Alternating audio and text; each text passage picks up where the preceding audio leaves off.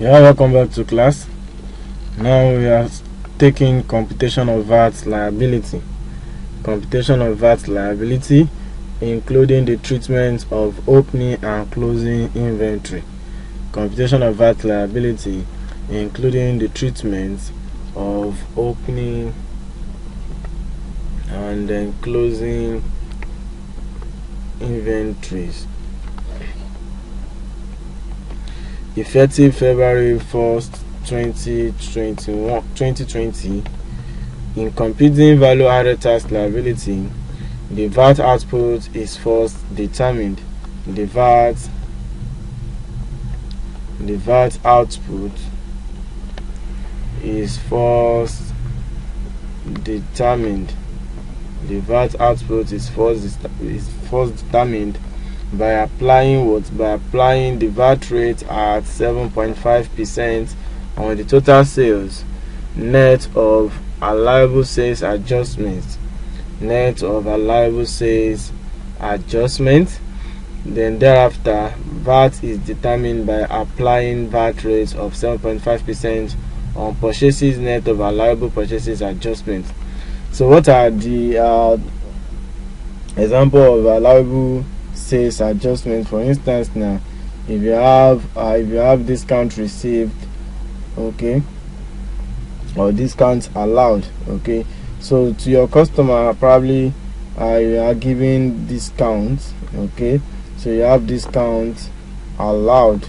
So the discount allowed should be adjusted for on the total sales, and you compute your total sales net of the discount. So if your total sale is say 1,000 naira, you give discount of 100 naira, so the amount you'll be computing your output VAT on will be 900 naira. So you'll be doing 7.5% of 900 naira. Do you understand? So in computing VAT liability, the VAT output is first determined by applying VAT rate of 7.5% on the total sales net of allowable sales adjustments, and thereafter VAT input is also determined by applying the VAT rate of 7.5% on purchases net of discount received or any other type of allowable purchases adjustments. Allowable purchases adjustments such as discount received. Probably we have return outward, okay. So VAT liability for the period is then the VAT output. The VAT liability for the period is the VAT output less the VAT input. VAT output less the VAT input. Are we together? So however, the VAT liability for the current period can further be adjusted if there are VAT reverse charges already deducted by third parties. If there are VAT reverse charges already deducted by third parties, for instance, oil and gas companies, governmental agencies such as MDAs, the ministries, departments and agencies, among others, during the same period, okay. So if you have a VAT reverse, then you need to adjust for the VAT reverse before applying the applicable VAT rates on the net sales, okay. So also a further adjustments may be made if there was a VAT credit, okay. So that is if there is the excess of input VAT, if there is an excess of input VAT over output VAT, so in a previous period. So after you have determined your VAT, the net VAT output, okay, So you can adjust for VAT reverse and also adjust for excess VAT input in the previous period, excess VAT input in the previous period. So the net VAT after this adjustment may either result in a VAT credit, or VAT payable, So a VAT credit is a result of what you have a VAT credit when your input VAT is higher than the output VAT. When your input VAT is higher than the output VAT, you have a VAT credit. But where your output VAT is higher than the input VAT, then you have VAT payable. Are we together? So nonetheless, if VAT liability computation includes inventories, if VAT liabilities computation includes the inventories such as stocks of items or stocks of materials, then there will be need to further adjust the input VAT. So to do this, the period purchases is first adjusted by adding cost of opening inventory. So you determine your cost of sales. Okay, so what you are doing is just like the determination of cost of sales. Are we together? So, and to achieve this, what do? You have your opening inventory. Okay, so let's say 100, and you have your purchases for the period. Let's say 1,2. Okay, so you have 1,003, which is your cost of goods available for sale. Thereafter, the cost of inventory will be what? The closing inventory will be deducted. So then you less or deduct your closing inventories. So let's assume your closing inventories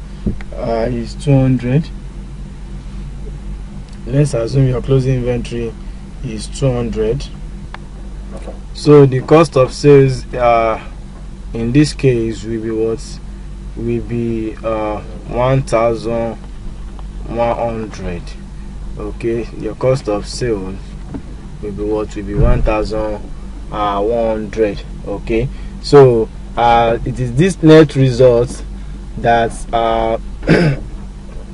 you can then apply your VAT rate of 7.5%. Okay, so you apply your VAT rate of 7.5% on these 1,100. So you should be having something like 82.5 naira as your input VAT. Are we together? So it is important to know that inventories are measured at the lower of cost and their net realizable value. The cost of inventories shall comprise all cost of purchase, cost of conversion, and other costs incurred in bringing the inventories to their present location and conditions. This is in line with the requirement of IAS 2 under the International Accounting Standard. Okay, so for better understanding, let's see if we can do at least one illustration. Let's practice an illustration. Okay, let's practice an illustration. You are writing Starry Gold Nigeria Limited. Starry Gold Nigeria Limited was incorporated some years ago and commenced business in February 2019. So the company is engaged in the importation and sale of chemical products, and the chief accountant of the company resigned in February 2020. So, and in a chance meeting with the managing director. He intimated you that management of the company would want to ascertain the VAT remittable to the relevant tax authority based on the following financial transactions, which took place in March 2018, which took place in March 2020 rather, which took place in March 2020. Okay, so we have the total value of taxable supplies. Total value of taxable supplies. We have 10 million naira. Total value of taxable supplies, we have 10 million naira. We have value of exempted items, value of exempted or zero rated supplies, value of zero rated supplies. We have 5 million naira. Then we have VAT on domestic supplies, VAT on domestic supplies or purchases for which invoicing requirements have been met. We have 100,000 naira. We have VAT on imports. We have VAT on imports. We have 200,000 naira. Then we have VAT on purchases. VAT on purchases not wholly used in making VATable supplies. Not wholly used in making VATable supplies.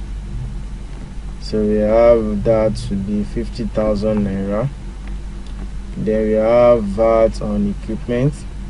We have VAT on equipment. We have 100,000 naira. We have VAT on professional fees. VAT on professional fees paid during the month. We have 50,000 naira. Then we have bank charges, VAT inclusive.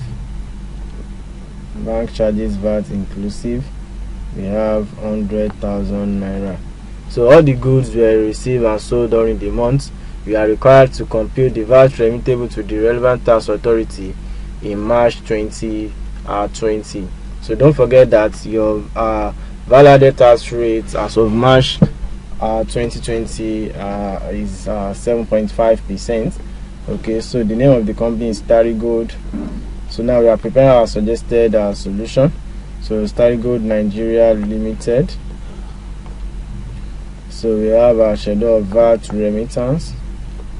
A schedule of VAT remittance to the Federal Inland Revenue Service in July 2018. In July 2018, and we have this. So we have a value of taxable supplies. Value of taxable supplies, including exempted and zero rated supplies. Total value of taxable supplies, including exempted and zero rated supplies, is 10 million naira. Is 10 million naira. We have 10 million naira. So we have to deduct, okay, deduct or less the value of exempted, or zero rated supplies, which is 5 million naira. Which is 5 million naira. So we have 5 million naira. So these are total supplies. These are total supplies subject to VAT. Total supplies subject to value added tax. Okay, so VAT received on supplies. VAT received on supplies. Okay, so VAT received on supplies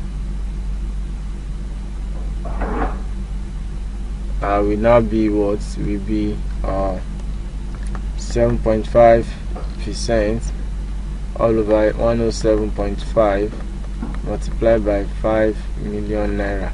Multiplied by 5 million naira. So what do we have? Kindly punch your calculator and confirm the figure to me. So we have 7.5 divided by 107.5 multiplied by 5 million naira. Multiplied by 5 million naira. So we have 348,837. Then you have VAT on domestic supplies. VAT on domestic supplies.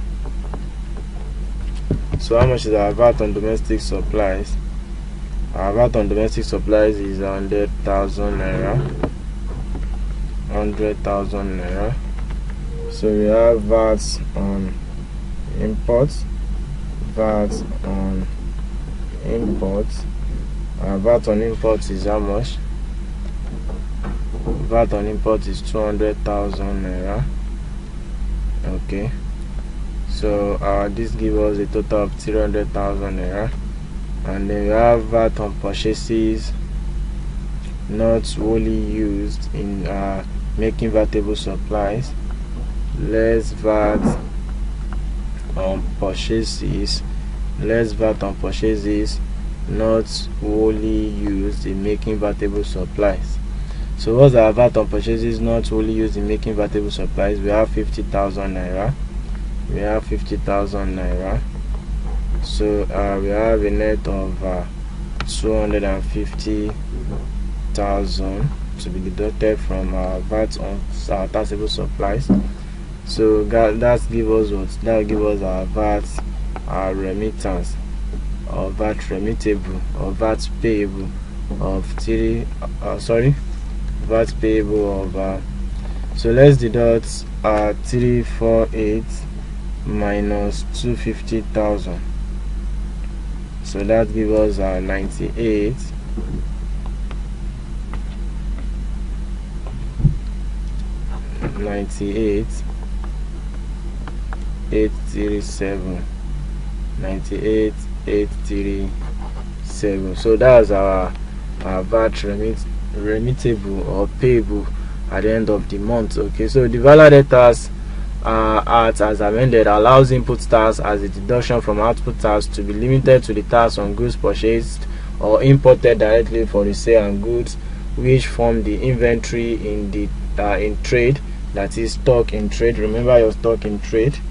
Okay, so stock in trade used for direct production of any product on which output tax is charged.